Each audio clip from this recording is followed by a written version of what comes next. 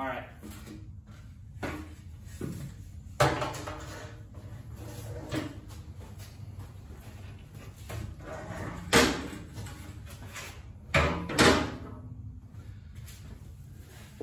And voila, we have the modules.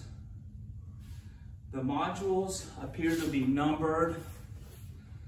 We can look at these connectors and we can see that's a number 1, number 2, number 3, number 5. So I am assuming number 4 obviously is underneath number 5. We could check the voltage at this time at the safety box. But it looks like it's a little bit tough to get in there, unlike the 330e, which was up like this one's sideways. So all I'm gonna do now is just go and remove these modules. Okay, I'm gonna pop these out.